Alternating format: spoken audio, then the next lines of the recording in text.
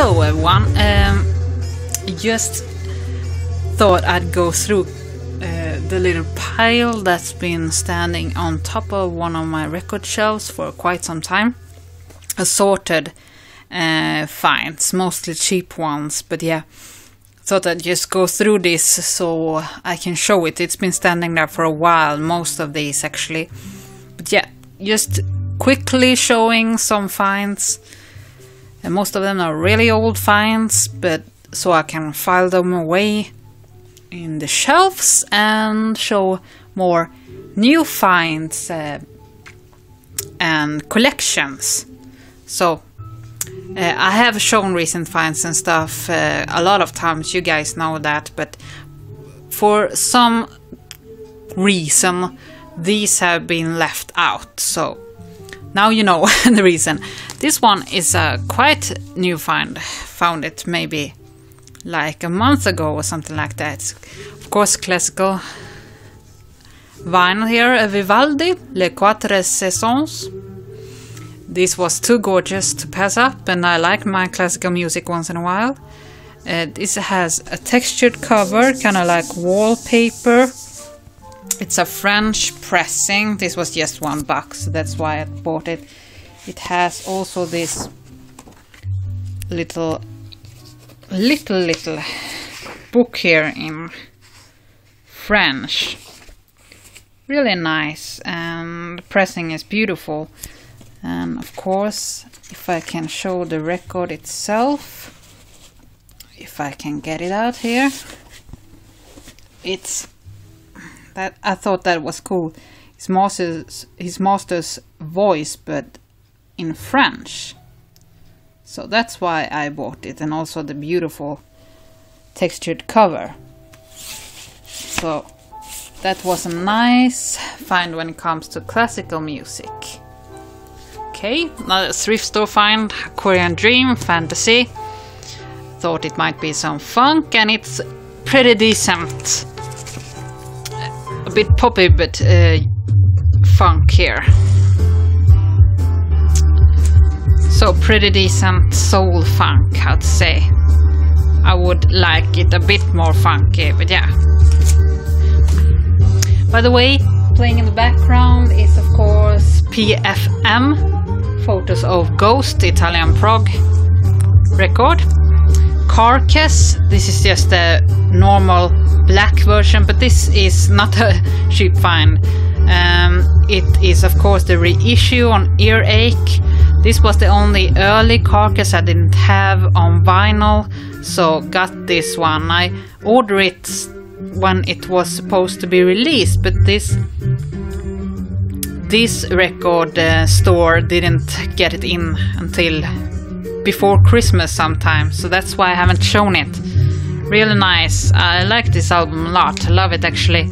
My favorites are the early Carcass records, of course. But this one is great. I have had it on CD and also got the tape from Shad, so great to kind of complete the early Carcass records with this one. Really nice. Nothing special about that release when it's not on any type of special color. This was actually a VCLT from Lars. This is a children's record, Rasmus på luffen, which is of course a story by Astrid Lindgren. Is the original songs in this. It's in great shape. On Philips label there, lots of photos from film.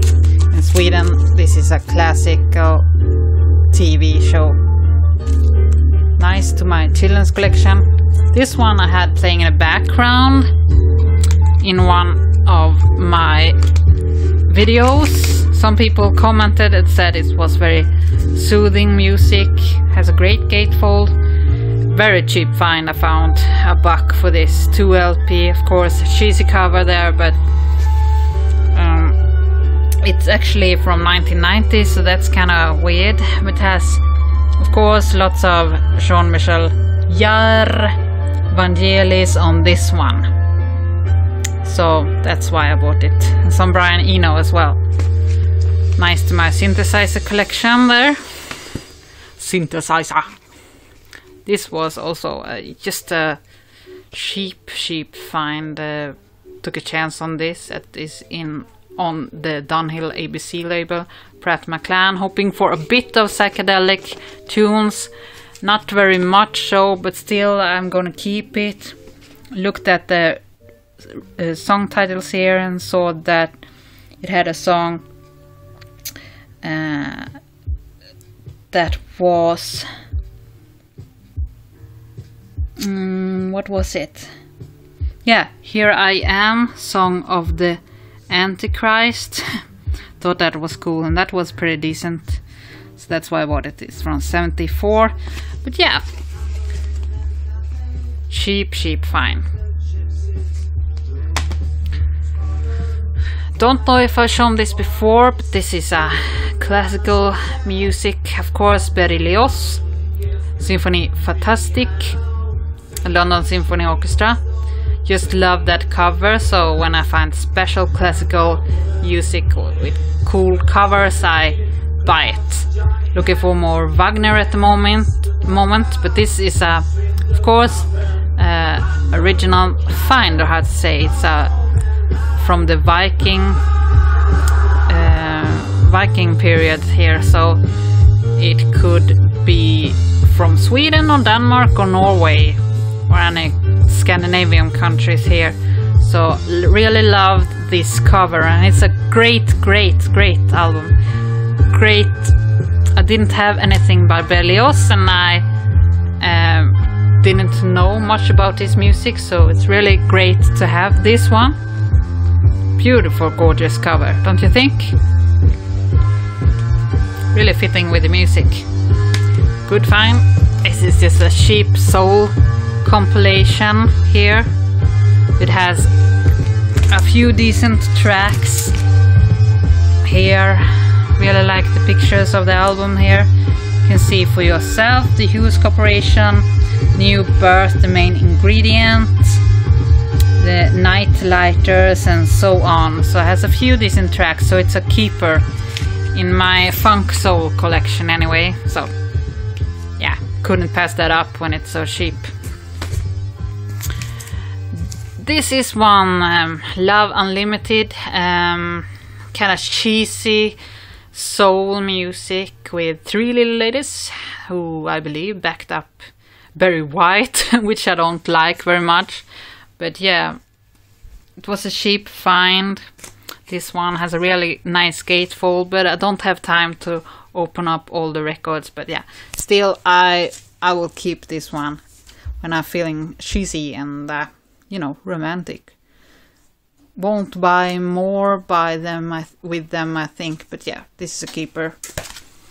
Another one I bought way back sometime during summer or spring at a flea market in a town nearby. Just bought it because of the cover here. Mary McCreary, Butterflies in Heaven. Cool looking cover with her on there. Really like that picture there as well. This is from 73. Hoped for some soul funk. A lot of soul on this one, but quite liked it actually. So this is also a keeper in my collection. Don't have much with female artists actually, so really like this one. Okay, at the same time I found this one. This is a really good soul funk album. The Crusaders, Those Southern Nights. Really enjoyed this one. MCA, believe this is later 70s. 76, yes. Still really good. First one for me with the Crusaders. Really special cover there. But yeah, a keeper. So on to the next pile of records. This, The Real Thing. It's a really nice funk, soul funk album. I really like this one. Definitely a keeper on the Philips label there. Yeah, looking for afros when I dig, of course. This was released in There's no year at the back here, but it's the early 70s, so it's quite early release. Really nice. Bit worn cover you can see there, but it's playable. And it was very cheap, so this one is not a cheap find, of course. Music on vinyl reissue of Damnation with Opeth, of course, 180 gram, says here on the label. Limited edition has the crystal clear vinyl, but this is not that one, it's the black one. I missed out on the clear ones because I bought it so damn late, but still happy to have this one. Really nice. Will go into my Opeth collection, of course. Here, where I have lots of records, where I only keep my Opeth records. Really nice to have this one. Sounds great. This one I bought way long ago. Jimi Hendrix Experience, music on vinyl also here. This is the mono edition. Didn't have a copy of the US pressing with this yellow cover at all. I only have the UK one.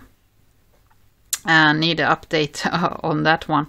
Upgrade copy as well, because it plays really not so good since it's so worn. But of course, I love Jimi Hendrix. I have a little collection with his stuff only, so really nice to have this one.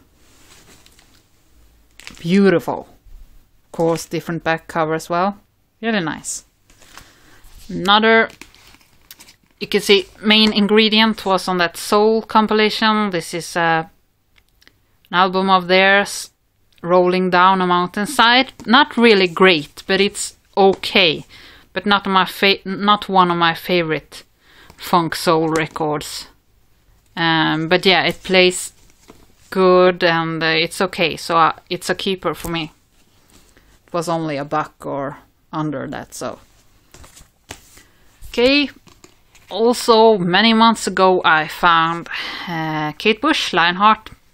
Only have what's it called?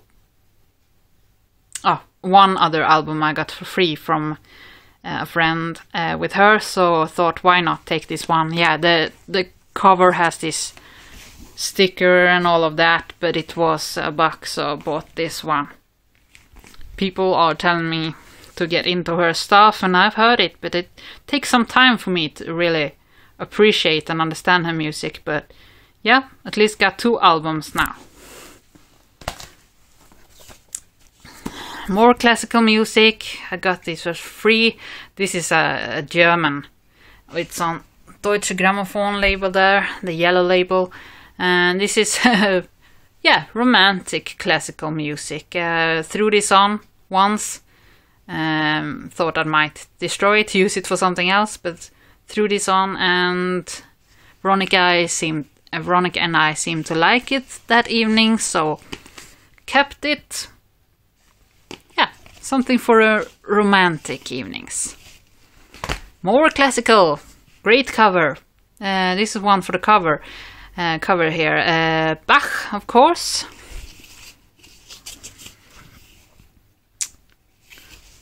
More Bach. I have a couple of Bach and Mozart, of course. Really like that ceiling here. Don't buy much classical. It may seem so now that I've shown those, but yeah. Okay, Jimmy McGriff, Tail Gunner. Man, this is a really, really old find of mine. I don't know if I've shown it before, but it needs to be shown again, of course. Now I have more Jimmy McGriff. I've got Electric Funk and one more, of course. This is a later Jimmy McGriff record, so it's not as much jazz, a little bit more funk on the a bit close to disco, or how to say, on the verge to disco, but still great.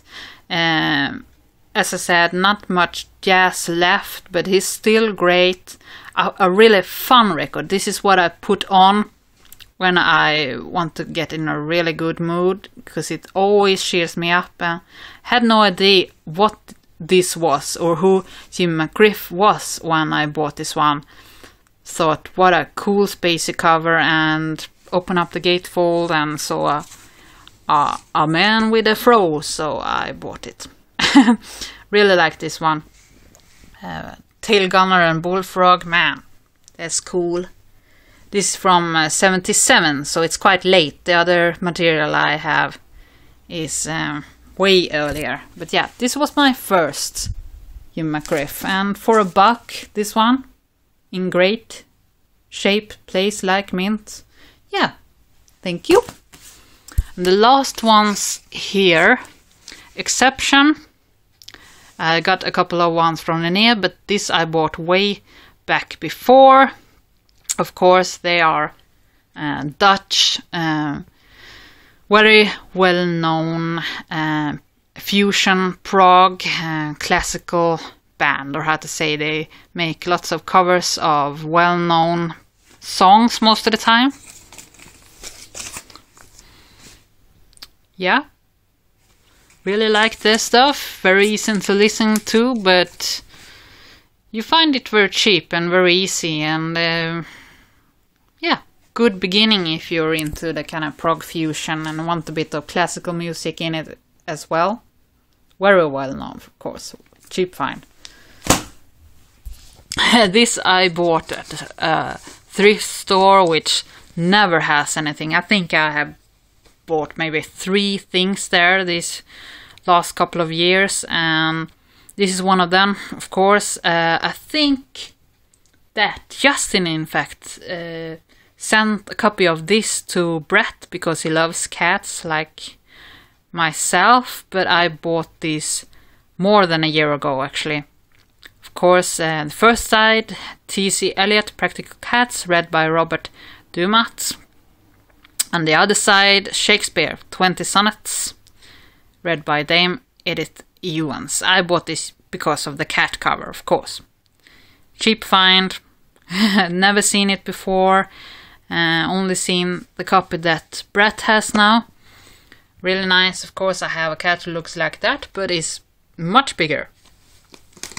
Tabby cat.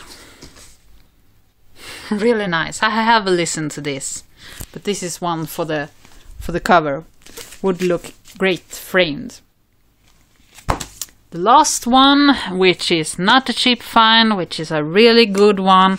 I've got the other dub plate single as well, of course. Remixes here, dub mixes of Om from Advatic Songs. Really nice. Here is the label here, 2 dub plates. Really enjoy these ones, so really happy to have these, both of these now. I bought this a long time ago, but time to show it and play it more and put it in the shelf. So really happy I made this video. Now you've seen what's been standing on top of my shelves up there next to the clock. I have a couple of Italian reissues up there, which I've had for quite some time, and I will show that another time, and maybe show my Italian prog collection, which is not very big, but still good. Take care, everyone. Bye.